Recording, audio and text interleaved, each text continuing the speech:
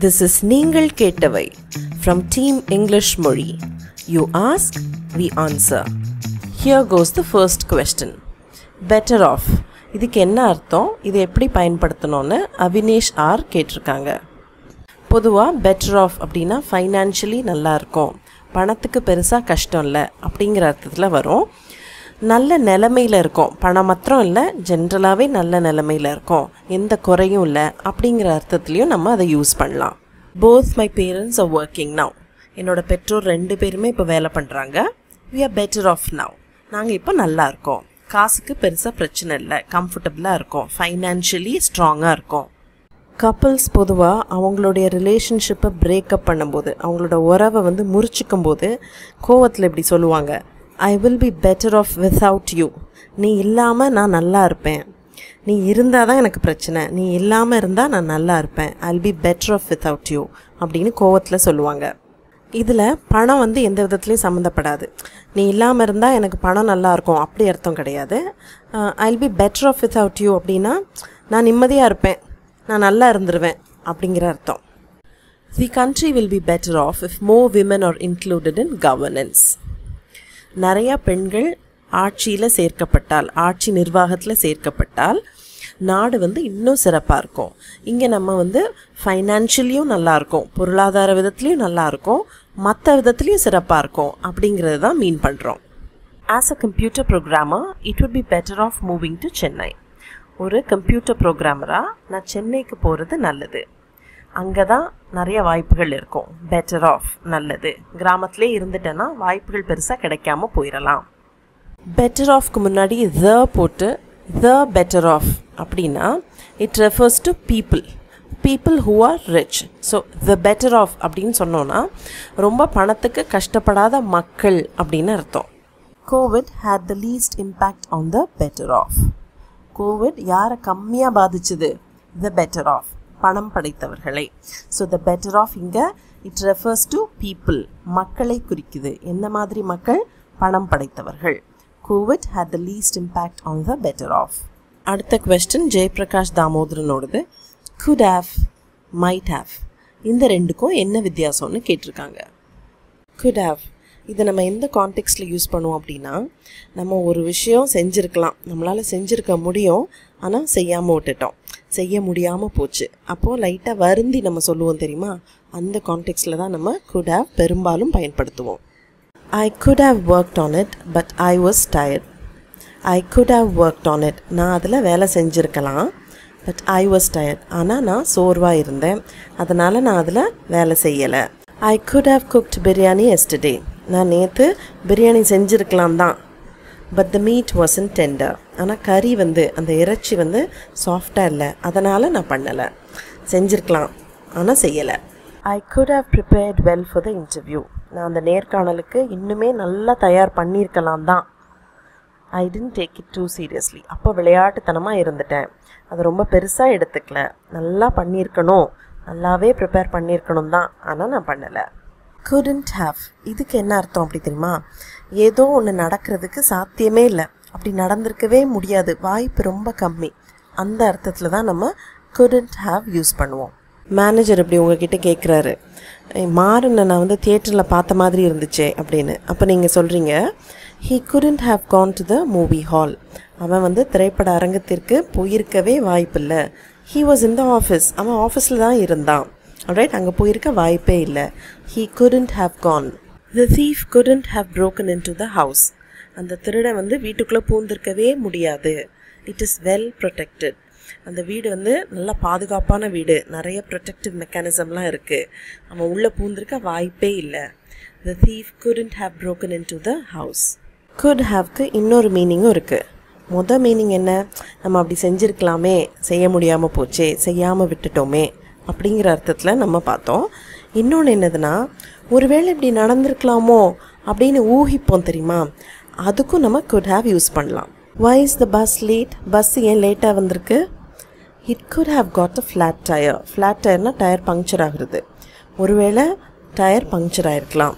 could have ஒருவேளை puncture ஆகிருக்கலாம். Okay, ஊகிக்கிறோம். it could have started late, கிளம்புனதே லேட்டாக கிளம்பியிருக்கலாம், இங்கேயும் நம்ம ஊகிக்கிறோம். It could have got stuck in traffic. ஒருவேளை டிராஃபிக்கில் மாட்டியிருக்கலாம். எல்லா இடத்துலையும் இது நம்ம ஊகிக்கிறோம். இந்த அர்த்தத்தில் நம்ம could have யூஸ் பண்ணலாம். might have இதுக்கும் இதே அர்த்தம் தான், ஊகித்தல். ஒருவேளை இப்படி நடந்திருக்கலாமோ அப்படின்னு ஊகிக்கிறதுக்கு தான் might have யூஸ் பண்ணுவோம். Why is the bus late? Bus ஏன் late? It might have got a flat tire. Tyre puncture ஆயிருக்கலாம். It might have started late. லேட்டாகவே கிளம்பியிருக்கலாம். It might have got stuck in traffic. டிராஃபிக்கில் மாட்டியிருக்கலாம். Children apostrophe s போட்டால் என்ன அர்த்தம்னு ஸ்னேகா கேட்டிருக்காங்க. Child ஒருமை singular, children பன்மை plural. நிறைய பேர் நம்மளில் தப்பாக சில்ட்ரன்ஸ் அப்படின்னு எழுதுவோம். அது தப்பு, அது plural கிடையாது. அப்படி ஒரு வார்த்தையே இங்கிலீஷில் கிடையாது. சைல்ட் apostrophe s சைல்ட்ஸ் அப்படின்னா என்ன அர்த்தம்? குழந்தையுடைய, குழந்தையின் அப்படின்னு அர்த்தம். அதே மாதிரி சில்ட்ரன் apostrophe s சில்ட்ரன்ஸ் அப்படின்னா குழந்தைகளுடைய, குழந்தைகளின் அப்படின்னு அர்த்தம். plural பன்மை. The child's toy is broken. குழந்தையின் பொம்மை உடைந்து விட்டது. The children's parents came to school today. குழந்தைகளின் பெற்றோர் இன்று பள்ளிக்கு வந்தனர். So child's singular, children's plural. உடைய, அவர்களின் அப்படிங்கிற அர்த்தத்தில் நம்ம child's, children's யூஸ் பண்ணுவோம். children's story, children's movie, children's home, children's literature இதெல்லாம் குழந்தைகளுக்கான அப்படிங்கிற அர்த்தத்தில் வரும். children's story அப்படின்னா குழந்தைகளுக்கான கதைகள். children's movie குழந்தை படம், குழந்தைகள் பார்க்கக்கூடிய படம். children's home காப்பகம், குழந்தைகள் காப்பகம். children's literature குழந்தைகளுக்கான இலக்கியம். காமா, செமிகாலன், காலன், அப்போஸ்ட்ரஃபி, ஃபுல் ஸ்டாப் இதெல்லாம் எங்கெங்கே யூஸ் பண்ணணும் அப்படின்னு மேடி மியூசிக் சைட் கேட்டிருக்காங்க. மேடி மியூசிக் சைட் தான் உங்கள் பேரான்னு தெரியல, அதுதான் டிஸ்பிளே நேமில் இருந்தது. ஸோ நான் அதையே யூஸ் பண்ணிட்டேன். இந்த வீடியோவில் நம்ம காமா மாத்திரம் பார்க்க போகிறோம். அதுவும் காமாவோட ஒரு ஆஸ்பெக்ட், ஒரே ஒரு கூறு தான் பார்க்க போகிறோம். வரப்போகிற நீங்கள் கேட்டவை வீடியோஸில் நான் ஒன்று ஒன்றா இன்ட்ரடியூஸ் பண்ணுறேன். எல்லாத்தையும் ஒட்டுமொத்தமாக ஒரே நேரம் சொல்லிட்டா கன்ஃபியூஸ் ஆகும். அதனால தான் ஒருத்தங்களை கூப்பிட்டு ஏதோ சொல்கிறோம். ஃபார் எக்ஸாம்பிள், கயல் அந்த புக் எடுத்து கொடுக்குறியா அப்படின்னு நம்ம கயலை கூப்பிட்டு சொல்கிறோம். மாறன் நாளைக்கு அங்கே நீ போகாத அப்படின்னு மாறனை கூப்பிட்டு சொல்கிறோம். இந்த மாதிரி நேரத்தில், இந்த மாதிரி விழிக்கும் போது நம்ம என்ன பண்ணுவோம்? அந்த பேருக்கு அப்புறம் காமா போடுவோம். Let's look at some examples. Kayal, can you get me water? கயலை கூப்பிட்டு நம்ம என்ன சொல்கிறோம்? கயல் கொஞ்சம் தண்ணி கொடுக்குறியா அப்படின்னு கேட்குறோம். ஸோ இந்த இடத்துல கயலை நம்ம கூப்பிட்டு ஏதோ சொல்கிறதுனால கயலுக்கு அப்புறம் ஒரு காமா போடணும். Will you let me no Maran? எனக்கு அதை தெரிவிப்பியா, எனக்கு தெரியப்படுத்துவியா? மாறா, அதை நீ எனக்கு தெரியப்படுத்துவியா? மாறனை கூப்பிட்டு நம்ம சொல்கிறோம். ஸோ அதனால் இங்கே மாறனுக்கு முன்னாடி ஒரு காமா போட்டிருக்கோம். அதாவது மெயின் சென்டென்ஸில் இருந்து அந்த பேரை விலக்கி சொல்லணும். அதனால தான் காமா. அது முன்னாடியும் வரலாம், பின்னாடியும் வரலாம். ஃபர்ஸ்ட் எக்ஸாம்பிளில் கயல் முதல்லையே வந்துட்டாங்க சென்டென்ஸில். இந்த எக்ஸாம்பிளில் மாறன் கடைசியில் வந்திருக்காங்க. So the rest of the சென்டென்ஸ்லேருந்து, சென்டென்ஸோட மற்ற பகுதியிலேருந்து பிரித்து சொல்லும்போது நம்ம காமா போடுறோம். ரொம்ப நன்றிம்மா ரம்யா அப்படின்னு ரம்யா கிட்ட நன்றி தெரிவிக்கிறோம். ரம்யாவை கூப்பிட்டு சொல்கிறோம். So thank you gamma Ramya. Thank you Ramya அப்படின்னு நம்ம எழுத முடியாது. Okay, here you calling Ramya. ரம்யாவை விழிக்கிறோம். So அதனால் அந்த ரெஸ்ட் ஆஃப் த சென்டென்ஸிங்க தேங்க்யூ, அதுலேருந்து ரம்யாவை பிரித்து காமா போடுறோம். Thank you Adil for your help. இப்போ நம்ம ஆதிலை கூப்பிட்டு உன்னோட உதவிக்கு நன்றின்னு சொல்கிறோம்.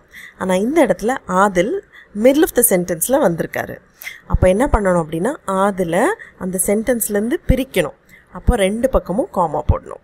Okay, thank you for your help அதுதான் மெயின் சென்டென்ஸ். அதுலேருந்து ஆதில் பிரிக்கணும். அப்போ ரெண்டு பக்கமும் காமா போட்டுடணும். ஓகே, ஸோ ஒருத்தரை கூப்பிட்டு நம்ம ஏதோ பேசும்போது அந்த நபருடைய பெயர் சென்டென்ஸோட ஆரம்பத்தில் வந்தாலும் சரி, முடிவில் வந்தாலும் சரி, நடுவில் வந்தாலும் சரி, காமாவால் அதை செப்பரேட் பண்ணணும். கயல் இங்கே வா, நான் பாஸ் கிட்ட இன்ட்ரடியூஸ் பண்ணுறேன் உன்னை. கயல் gamma let me introduce you to the pass. So கயலை கூப்பிட்டு நம்ம சொல்கிறோம் இல்லை. If you come here Maran you can see it for yourself. மாறா நீ இங்கே வந்தனா நீயே பார்த்து தெரிஞ்சுக்குவ. ஓகே, ஸோ இங்கே மாறனை கூப்பிட்டு நம்ம சொல்கிறோம். So therefore Maran middle of the சென்டென்ஸில் இருக்குது, ரெண்டு பக்கமும் காமா போடுறோம். ஆமாம் இல்லை அப்படின்னு சொல்கிறோம்ல, அதுக்கப்புறமும் நம்ம காமா போடணும். எஸ் யூஆர் ரைட், ஆமாம் நீ சரிதான். ஸோ இந்த ஆமாக்கு அப்புறம் காமா வரணும். No I don't have it, இல்லை என்கிட்ட இல்லை. ஸோ இந்த நோக்கு அப்புறம் காமா வரணும். இன்ட்ரடக்டரி வேர்ட்ஸ், அதாவது ஒரு சென்டென்ஸ் ஆரம்பிக்கும் போது சில வார்த்தைகள் நம்ம உபயோகப்படுத்துவோம், அதுக்கப்புறம் தான் நம்ம பேசவே ஆரம்பிப்போம். For example, well, let me think about it. So இங்கே வெல் அப்படிங்கிறது நம்ம நேரம் கடத்துறதுக்காக யூஸ் பண்ணுற ஒரு வார்த்தை. அப்படின்னு நம்ம சொல்கிறோம்ல, என்னென்னா அது இந்த மாதிரியான ஒரு அர்த்தம் கொடுக்குற ஒரு வார்த்தை தான். ஸோ அதுக்கப்புறம் நம்ம காமா போடணும்.